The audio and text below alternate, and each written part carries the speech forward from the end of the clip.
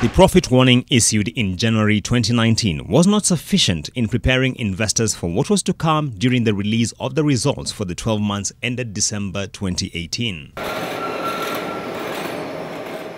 Bamburi Cement's net earnings fell by 69% in 2018, standing at 614 million shillings, registering the company's lowest performance in over a decade. This performance came against the backdrop of a 14% rise in operating costs, which has largely been attributed to higher energy prices.